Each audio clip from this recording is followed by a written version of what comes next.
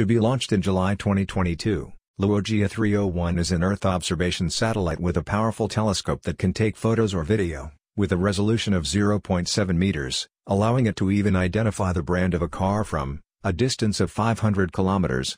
Chinese scientists believe that by deploying a wide network of these small, low-cost satellites in near-Earth orbit, anyone with a smartphone will be able to access near real-time photos or video from anywhere on the planet. Wang Mi, a professor of remote sensing engineering at Wuhan University and chief designer of the Luojia 301 satellite program, said with this technology, a location or event could be live-streamed from orbit to a mobile device on the other side of the Earth, with no more than 10-minute delay. According to the South China Morning Post, this type of service is currently only available in the war rooms of the world's most powerful countries. However, Wang stated that the program's goal was to provide free access to anyone. He stated, "We will open the service to users all around the world. Subscribe for more video."